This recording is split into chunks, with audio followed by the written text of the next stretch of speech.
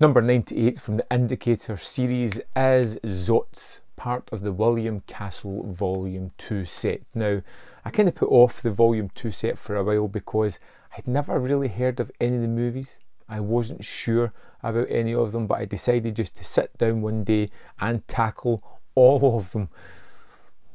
And we jump into Zotz, which I thought was an interesting premise of a movie, but it felt very much like a kind of sitcom from the late 50s.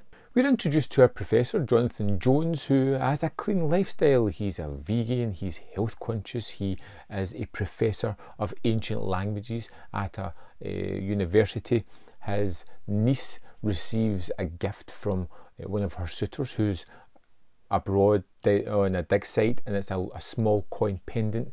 He translates it and turns into a kind of magical person. As long as he holds the key, he can do three things. He can hurt people by pointing at them, he can slow down time by shouting Zotz, or he can kill them by pointing and saying Zotz at the same time. And with this newfound superpower, it becomes very sitcomish.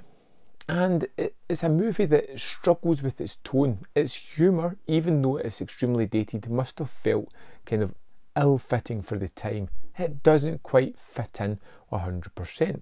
It feels kind of forced, and it feels as if it's better than what it actually is. It's lowbrow humour, and it's telegraphed what's coming miles ahead of it. And now, this is a movie that I really enjoyed the first 20 minutes. That sitcom feel is easy to adjust into. You know, you kind of go with the flow as we experience these new characters. But there's a scene midway through where it just feels ridiculous. And it's a ridiculous story. Let's not sugarcoat it. It is silly. But there's a moment where he's vying for the dean's position. He goes to the dean's house where he's having a party. He whips out a cage of mice to show off his new superpowers, and of course they don't work.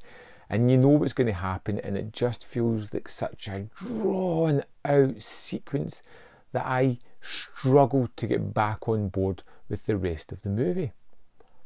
And because it's such a silly premise, and it's because it's all based around these characters and their conflicts all the way through it, it feels weird when the final third of it jumps into secret agents, Russian spies trying to kidnap this man because he's got a super weapon.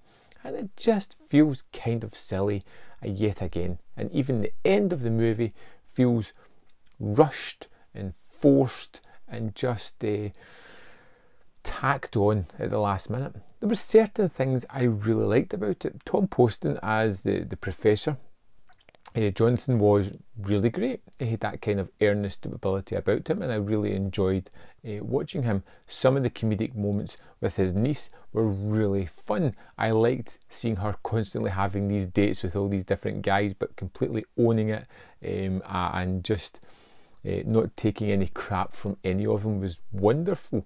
The whole idea of the spy element at the end of it was both tonally kind of off, but I kind of liked it as well. It gave the movie more purpose and a goal to really head towards, even though it still felt a little bit drawn out and a little bit meandering in the way of getting to that story. I kind of liked Zotz mostly. It's not one that I'm going to rush back to. It's the kind of thing I'd put on in the background and tune in and out when it has those fun little moments that I did like. I feel as if it kind of missed what it could have been. It could have been so much more, but I can only judge the movie that I actually have, and that felt a little bit forced together, very meandering, and a product of its time that was probably dated back in '62 when it came out. I'd love to know your thoughts on Zotz. Let me know in the comment box below, and I'll see you next time on Man v Film.